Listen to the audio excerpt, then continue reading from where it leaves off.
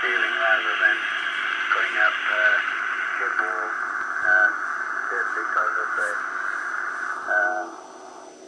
earthquake risk at the place again. That's probably Jason.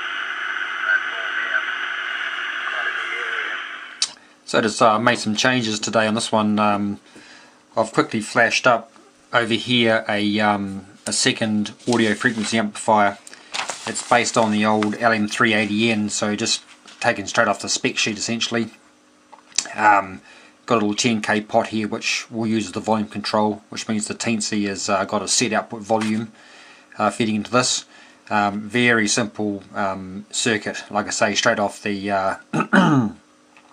the spec sheet for that particular device. So you can see there, that provides heat to gain there. And what I've also done is incorporated some bandwidth control. So if I just sort of zoom up on that, okay, and the refresh rate.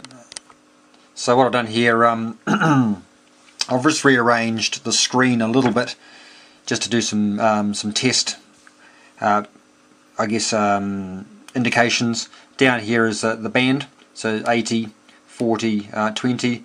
I've also got the modulation type changing automatically with the band.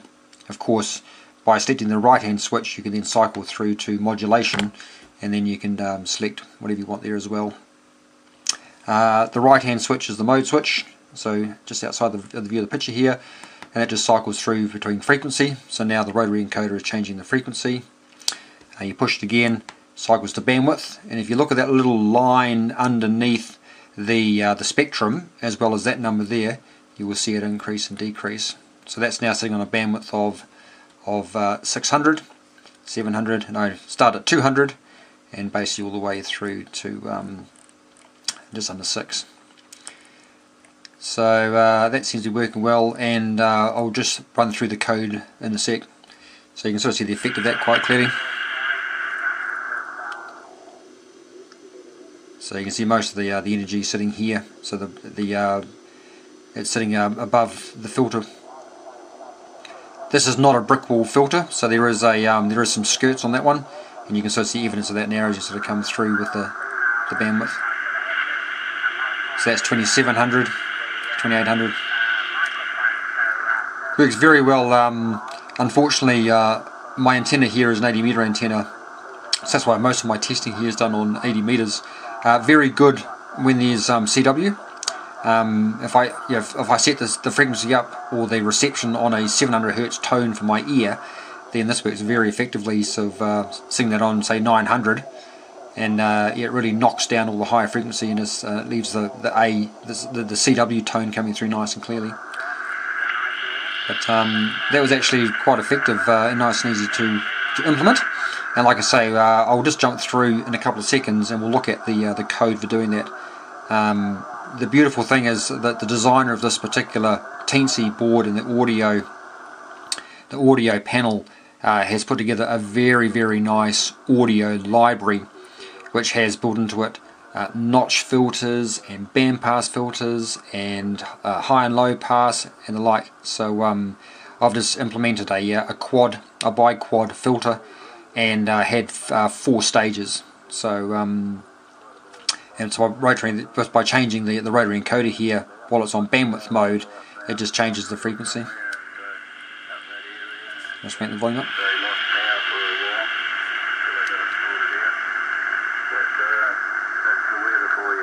But yeah, as you can see there, it's quite effective.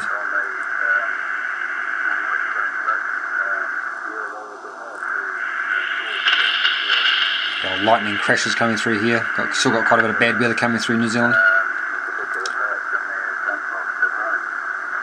Right, so let's just pause here.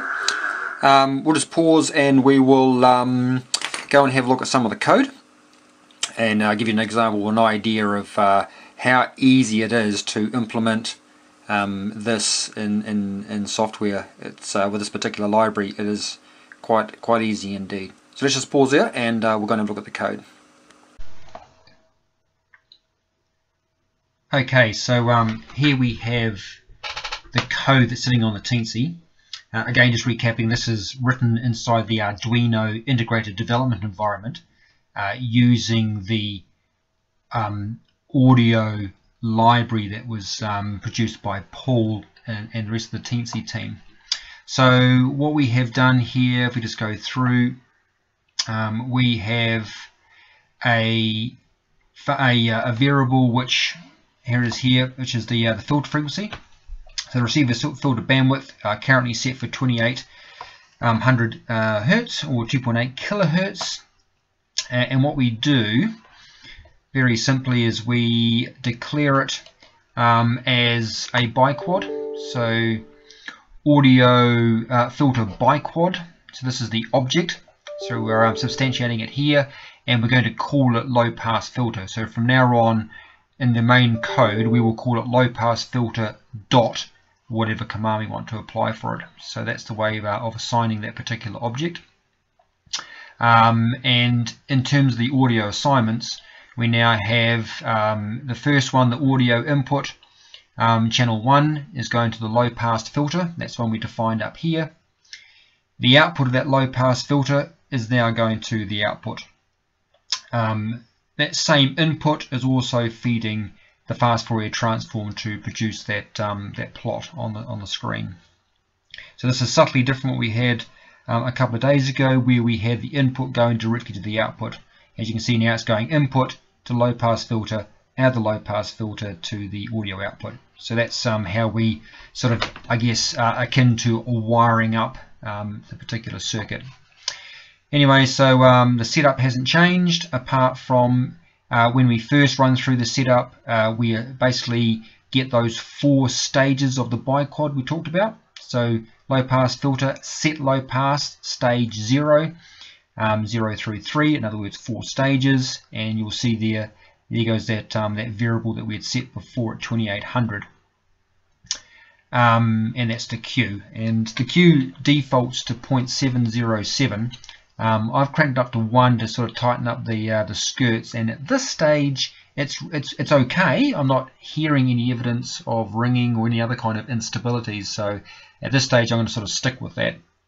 But in moving on, if there was to be any other problems, then I might back that back down again. But at the moment I'm going to leave it where it is. In the main loop itself, no real changes apart from adding in that function switch. And we'll see later on. It's a bit hard to go through line by line, but we have added in that function switch to change the various functions, and as well as the band switch, which we saw on the left hand side. No changes there, and then into the main rotary encoder section. And what we do here, so on a clockwise movement, so if the function is on 2, which is bandwidth mode, when you rotate the rotary encoder, it increments that filter frequency by 100 Hertz. If it tries to go above 6100, then it backs it back down to 6000. So that's the maximum frequency we have. And similarly, when you're rotating it in the counterclockwise, it now decrements it by 100. And if it tries to get to below 100 Hertz, it sets it to 200. So 200 is our lower limit. And in both cases, once it's been set, it then calls straight away update receiver filter. So it's calling a function to now update that particular filter, and that function looks like, here it is here. So there goes the function update receiver filter, and as we saw up in the initial setup, turns off the interrupts and basically resets that particular filter's low pass frequency. So there goes first stage through the 4th stage, and then re-enables the interrupts, and that is essentially it in terms of the digital signal processing, on the fly changing the bandwidth, which is then affecting the output audio. So all of the heavy lifting has been done by Paul in the creation of that library, and it's just a matter of just assigning the right frequency. So very easy to use. And on the display itself, you'll recall we've got that line that comes up below the FFT plot.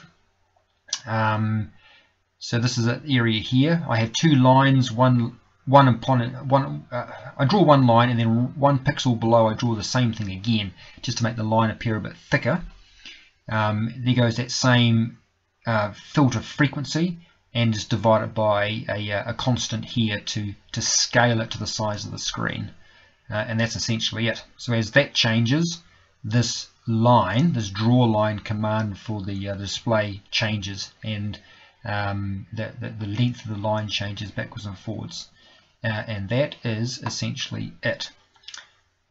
At the bottom of the screen we have a series of little modes, so it just checks what band it is and displays 80, 40, 20. We also have the mode, lower sideband, upper sideband, and CW. And then for that right hand switch, what's the current function that we've got selected. So it defaults to frequency. You push the button once, it then becomes bandwidth. Push it again, becomes modulation, and then when you push it again, it cycles back to frequency. And then, as we saw on that little LCD screen at the very right hand side, we're actually printing out the current frequency for that particular filter, and absolutely no change to the function that updates the two parts of the SI5351. So that's it. So nothing overly difficult there. More than happy to share this code, so just sing out and I'll work out a place to deposit it. But like I say, there it is there. That's essentially it. And it's just a matter of including some logic further up to adjust this variable here, and that's essentially it.